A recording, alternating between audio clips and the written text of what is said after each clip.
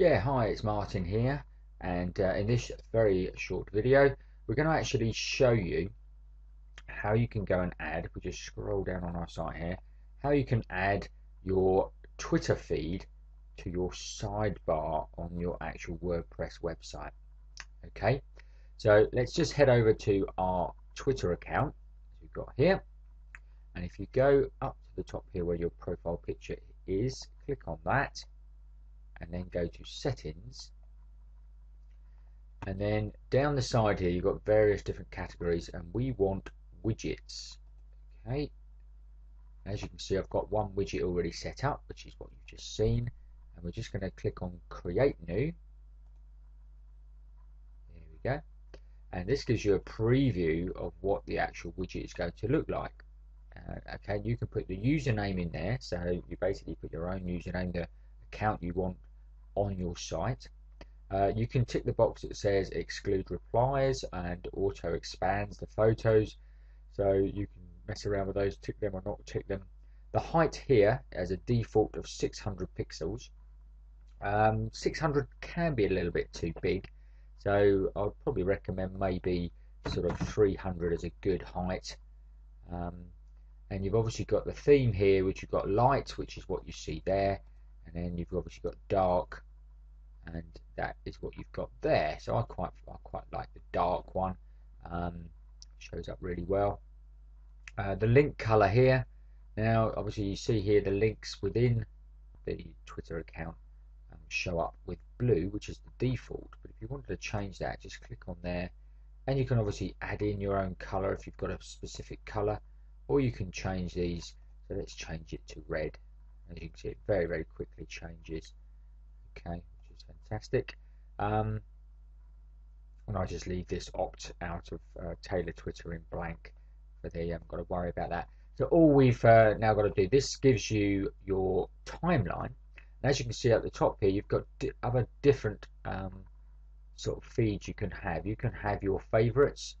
Okay, so if you've got certainly favorite every tweet that you've favorited. Okay, you've got lists here. So I've obviously got WordPress stuff in here, so there's loads of people with WordPress. There's a search and there's a collection. So again, you can mess around with this and have different feeds in different pages and different websites, obviously. But we're going to just use the timeline one for now. Okay, so let's just go back, and we want to go to dark, and 300. That's the only thing is when you do change back, it will default. And then you just click down here where it says create widget, and that's it. In a few seconds, as you can see down here, we've got a box here that has actually got a little bit of code in, which is already highlighted. So if we just copy that, and then what we've got to do then is whiz over to our WordPress site. Well, I've got a test site here, which I've got. So we go down to appearances and to widgets, and then what we want to do, we want to, as you can see, there's all loads of boxes here, different widget boxes. We want to go and find a text box. Now there's the text box, so just click on it and you can just grab it and pull it over, and we want it to go, let's go below the search bar in there, and then all we've got to do is paste in our code that we got, and then click save. Okay, we can close that up, and then if we visit the site, now as you can see, we have now got our Twitter feed in the sidebar on our actual site, and you don't have to worry about the width. The width of the bar will just basically auto size to the width of your actual bar. Okay, so there we go. That's how easy it is.